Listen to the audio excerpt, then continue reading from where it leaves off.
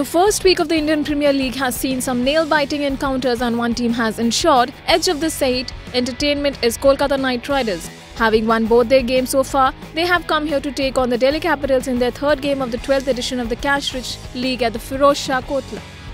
While Kolkata Knight Riders have been on a roll, Delhi Capitals have had a mixed fate. Going into their third game of the season, Delhi Capital will want to put the campaign back on track and avoid getting stuck like in the last few seasons. Drafted into the team at the start of the season by Delhi Capital to cement the batting, Indian opener Shikhar Dhawan has failed to provide the quick-fire starts at the top. In fact, head coach Ricky Ponting accepted that the Chennai Super King game that he would ideally want Dhawan to score a little fast so that there isn't unnecessary pressure on someone like Rishabh Pant. But it will not be easy for Delhi Capital against a quality bowling side like Kolkata Knight Riders. The Kolkata bowling unit has looked like really solid with both R. Prasidh and Lockie Ferguson starting well and the spinning trio of Kuldeep Yadav, Sunil Narayana and Piyush Chawla coming into the game.